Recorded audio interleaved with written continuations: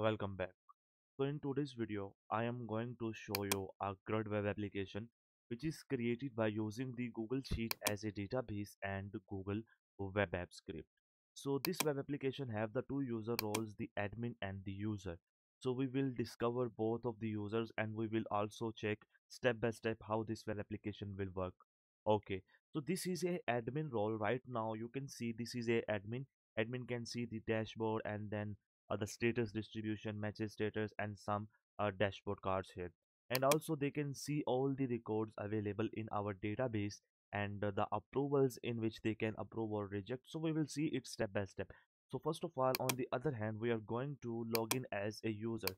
So this is a particular user. I just copy this username and password and paste it here and click on this login. So when I click on this login, as of now, you can able to see here, we are being successfully logged in here. So this is the user login and this is the admin login.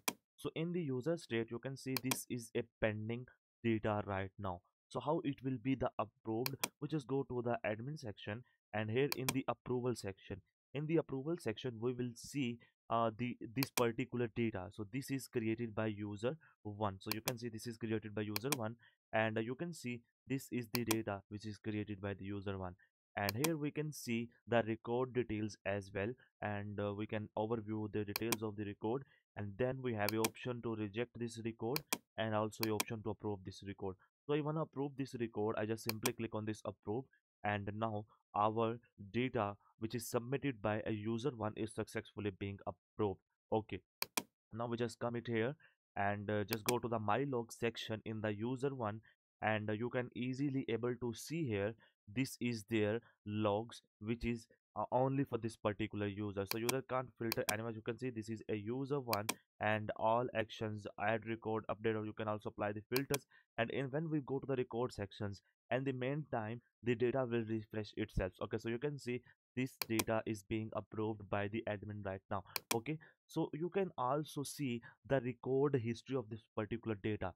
You can see this is a add record. You record the data on this particular date and time, and this is the record id, and this is update record id updated by you user, and this is the approved the admin will approve on this particular time. So you can also see the history. You can also update the data as well. So this is all thing, and I'm showing you add record, and when you go to the add record, you just need add here demo data, and when you enter here the demo data, so you can easily add here some demo data. Don't worry about it, we just test it again. And here's the address, and here's your date of birth, and here's status, and here's option, and here's the pay, here's the select yes and remarks, and click on this save. So here's you need to enter the full name. We just add here the full name and click on this save. So when I click on this save, now it means the user one has submitted the data to the admin. Okay, so admin will need to approve this data or decline this data. We already see the approval case, but now what we will do, we will check it out the rejection case in this scenario. Okay, we just simply click on this refresh, and when I click on this refresh, you can see this is data submitted by this particular user, and I just simply click on this reject and click on this reject record. So when I click on this reject record, as of now you can able to see here the record is rejected out successfully. So we just go to the record section again, and you can see the record is rejected by the admin. So in the my account section, there is a simple thing. You can just update your password. So you can see this is your username. You can also update the username, password, and everything. So that's all about the user. Now we will see about the admin section. So in the admin section, you can see this is a pending approvals. You can approve or reject the data. In the record section, you can see all the records from all the users, and also you can apply the searches here and filters, and then taluk filters, and then status filters, and then sent message filters as well. Okay, so this is the thing, you can do it here. So here you can also see this is a history section. In the history section, so you can see the record history, the user one add record data, and the admin one reject the record. So if we see this particular history, so you can also check it here, the record history, the user 2 added this data, and the admin one approved this particular data. Okay, so you understand this records and approval. flow. Now we just go to our users section. In the user section is same, and this is a basic thing of every web application. So you can see this is a inactive user, and remaining all the active users. You can active or inactive means you can log in or not. Okay, so let me show you a demo for this. I just copy this particular URL and paste it here. And you can see this is a admin tool. We just copy this particular username because the password is same, and we will make it the inactive and click on this save. And when I click on this save, you can see the user updated successfully. And we just go to our web application and enter the login details for our admin tool and click on this login. So when I click on this login, so you can see account is inactive. Please contact administrator. So inactive means user cannot able to log into their dashboard. Okay, so in the activity logs, you can see admin can see all the activities performed over all the user.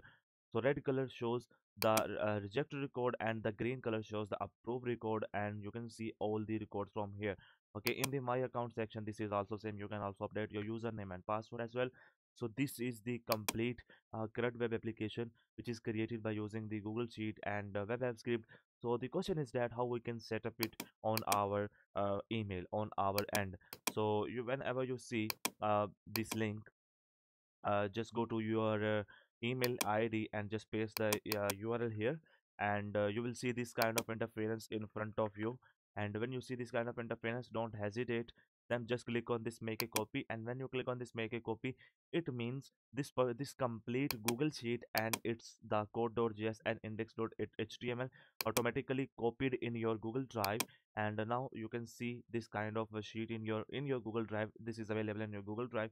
Just simply click on these extensions and go to the app script, and you can able to see the code.js and index.html in front of you already. So if you want a custom project, you can contact us, and you can subscribe our channel for more videos like this.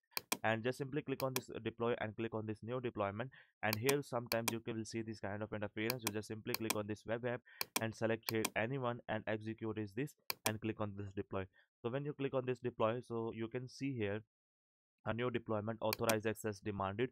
So you just simply click on this authorize access and continue with your email. And when you continue with your email, click on this advanced, go to the untitled project unsafe. Okay, so just here continue. And when you click on this continue, so it means you authenticate your Google account access to run this particular web application, which is based we are making in the Google app script. So this is a URL. You can simply use this on any kind of website, like it you can see the Blogger, the WordPress, and many more. So we have already added a feature, so you can use the iframe and embed this particular web application to the Blogger. And I will add the video link in the in the description, how to connect a Blogger with your Google app script web app, your web app. So you can easily find them in our description, and hope you will like it.